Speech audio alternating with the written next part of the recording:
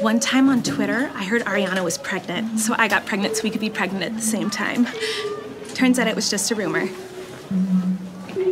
Ariana Grande told me my hair looks sexy pushed back. She's not wrong. Ariana broke off an engagement, so I found a guy to propose to me, and I broke off an engagement. I heard she's a lesbian now and dating some chick called Aubrey.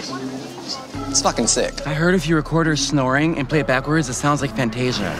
Ariana says, honest to God, knock me out. So I decided to punch myself in the face. It was awesome.